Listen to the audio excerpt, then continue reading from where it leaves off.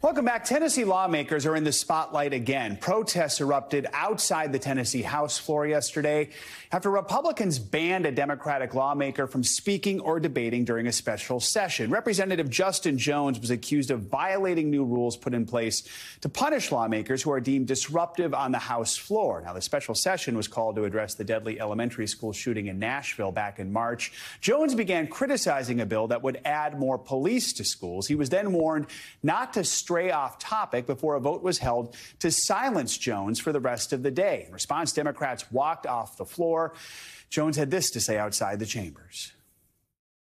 Our Democratic caucus was united. We walked out because that's a charade, a sham happening there, and the people are united, challenging authoritarianism. The people in the galleries were taken out. The Democratic members walked out. So all in there now is just a facade of democracy and of the legislative process.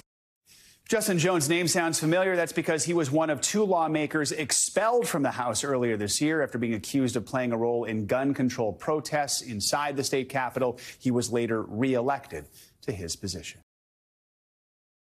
Thanks for watching our YouTube channel. Follow today's top stories and breaking news by downloading the NBC News app.